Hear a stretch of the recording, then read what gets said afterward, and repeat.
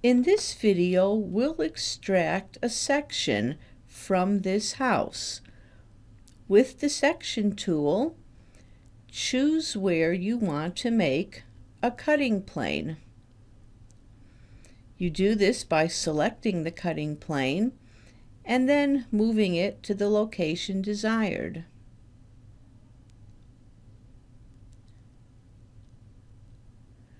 Once you've settled on a location, make sure the cutting plane is highlighted and then choose Create Group from Slice.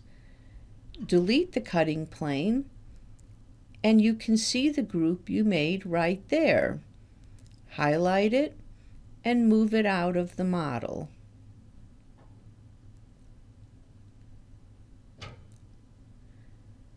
This is a group, so it can be exploded if you want, or it can be edited. Just open its editing box, or you can just import it into another program for further development.